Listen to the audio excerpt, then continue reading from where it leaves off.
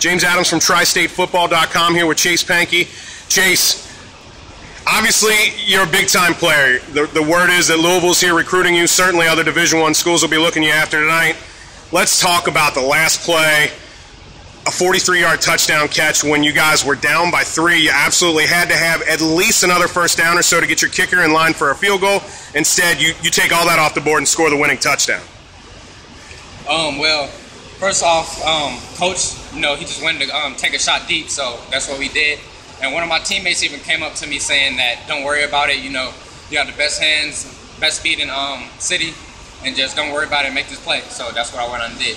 Very few people have the opportunity to make a winning play like that. Did time really slow down as the ball floated in the air, or was it going quicker than you wanted it to? Once the ball got in the air, it just completely slowed down. It just got in my hands and I caught it. Very physical football game tonight. Talk about that. I mean, it was a huge offensive lines on both sides, big defensive lines, just an absolutely physical contest. Talk about what it takes to be able to get through this game. We just had to keep pushing. Like Coach said, be excellent, so that's what we went on and did, and we were excellent. Chase Pankey, it looks like the bus is getting ready to roll out without you, so I'm going to let you go. Congratulations, you're 1-0 now. Great win. Thank you so much for joining us.